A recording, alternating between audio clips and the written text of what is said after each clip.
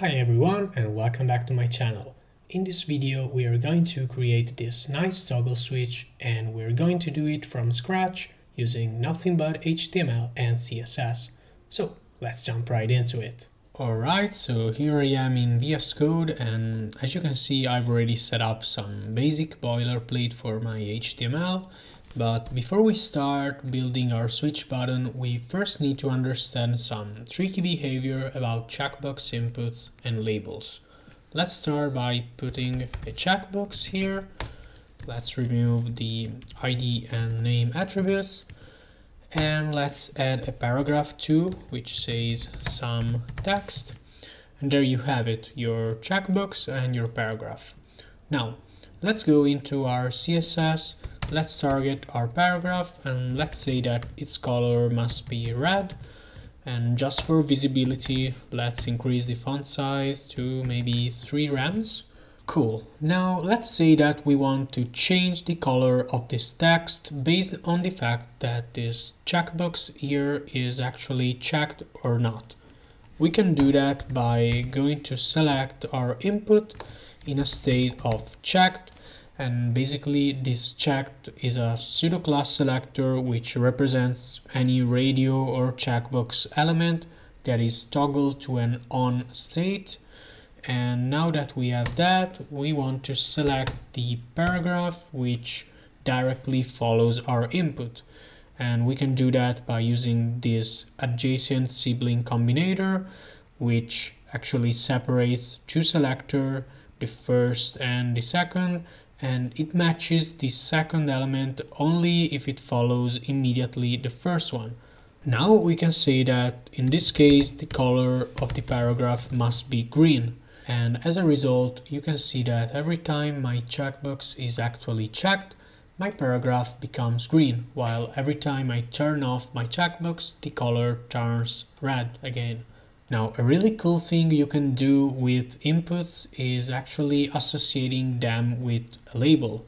So let's go into our index.html and let's add a label. Let's delete the for attribute for now and the text will just be hello. Now, associating a label with an input has as a direct consequence the fact that the label text will not only be visually associated with its corresponding input, but it will also be programmatically associated with it too. And what I mean is that when a user clicks on a label, the browser passes the focus to its associated input. And so we increase the hit area for focusing the input. And to actually associate the label with the input itself, first we need to give the input element an ID of, let's say, my input. And then the label actually needs a for attribute with the same ID we gave for the input. So my input. So you see that if I click on my label, the input will get checked. There is also an alternative method which I personally prefer whenever possible, which consists in nesting the input element directly inside the label element, and maybe we can throw also the paragraph in it. And in this case, both the for attribute and the ID attribute are not needed anymore because the association will be actually implicit. So now you can see that every time I click on my label, the checkbox will get checked as before. This trick that I just showed you is called the Checkbox Hack and is a very well known trick. So I'll leave you a link in the description to an article on css-tricks.com if you want to dig more into it. Now that we covered all of this stuff, we are ready to use this trick in order to build our switch button. So first of all, let's delete all of our HTML and all of our CSS. For our HTML, we'll just have a label with a class of, let's say, switch. And this label obviously will wrap an input of type checkbox.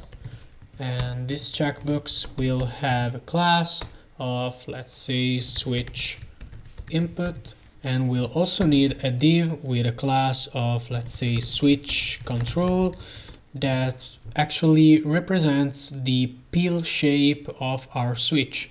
Just to be clear, we want to build this pill shape here. For this dot shape, we don't really need a div because this dot shape will be treated as a pseudo element. Now, for our CSS, we want to start with a bunch of custom properties just to write our code as clean as possible, and I'll do it very quickly here. Cool, so now we can start with our body element, and we'll give it a min height of 100 VH so that it fills up the entire viewport height. And maybe we'll also throw a display of grid and place items of center just to center our scene.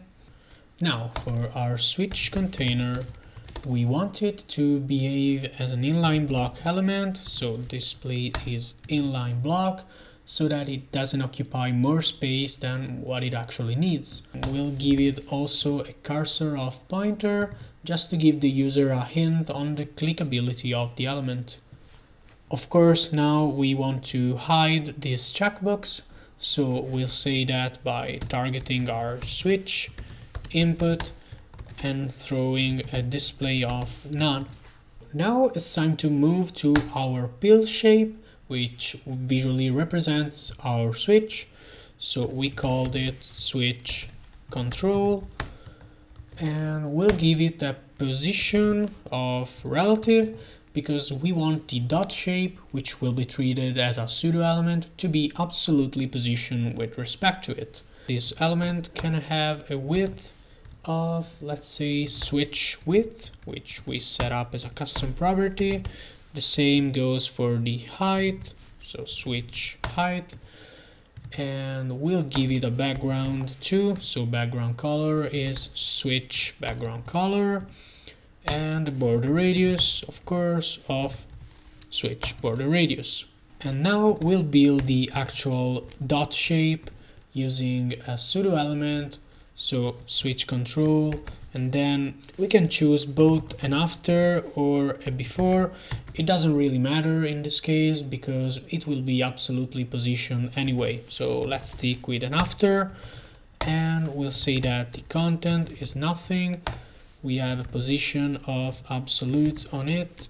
We have a top of 0, a left of 0, and maybe we'll have a width of, let's say, switch height, because we want this dot to be as wide as the switch is tall. And for the height, we'll just throw a 100%. Now we'll add a background color of, let's say, switch.color, and a border radius too, so border radius is switch border radius. And maybe we'll add also a nice box shadow of 0, 0 for the offset, 5 pixels for the radius, and maybe just a dark gray for our color. Cool, so now one last thing we can do is actually scale up a little bit our dot, and we can do that by saying that the transfer has a scale going on of, let's say, 1.1, very little scaling up, so that our dot shape here is slightly bigger than our pill shape. And that's pretty much it for the UI of our switch. Now, of course, we want it to be interactive, so that if we click on it, the switch changes color and the dot actually translates to the right. So we'll just come here and we'll say that we want our pill shape to change color whenever the switch is toggled on. So we'll do just that by selecting our switch input in a checked state, and we'll target our pill shape, which is the sibling of our input.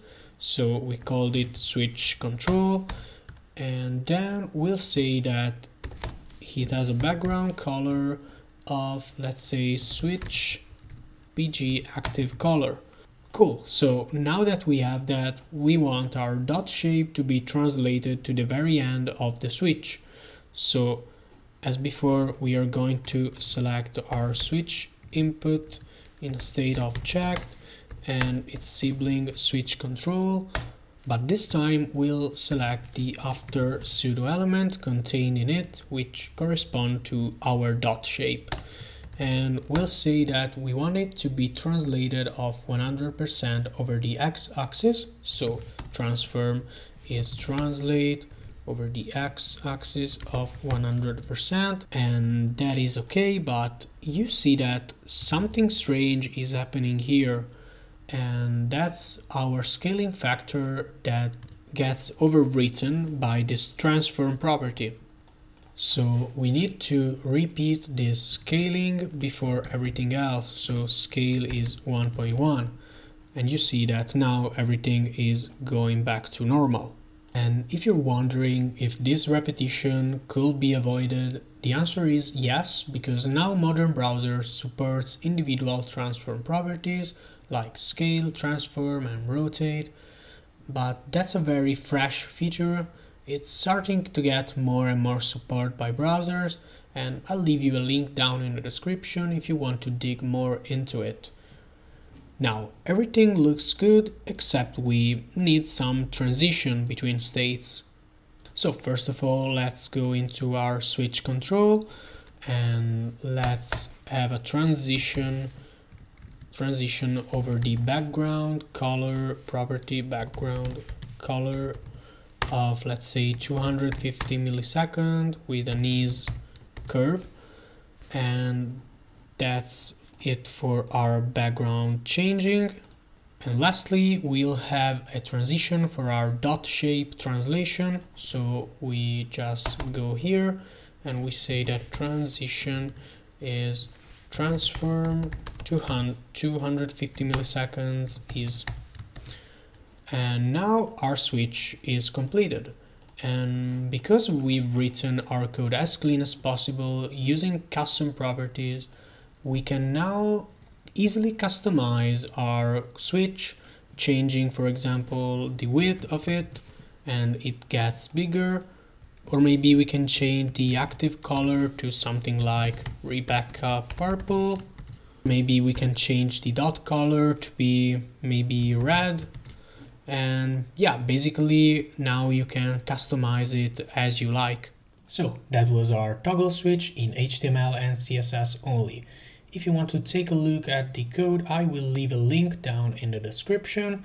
And if you have any question, or if you just like the video and you want to let me know it, please leave a comment and maybe consider subscribing. That will help me so much and I will really appreciate it. So thanks for watching, and I'll see you in the next video.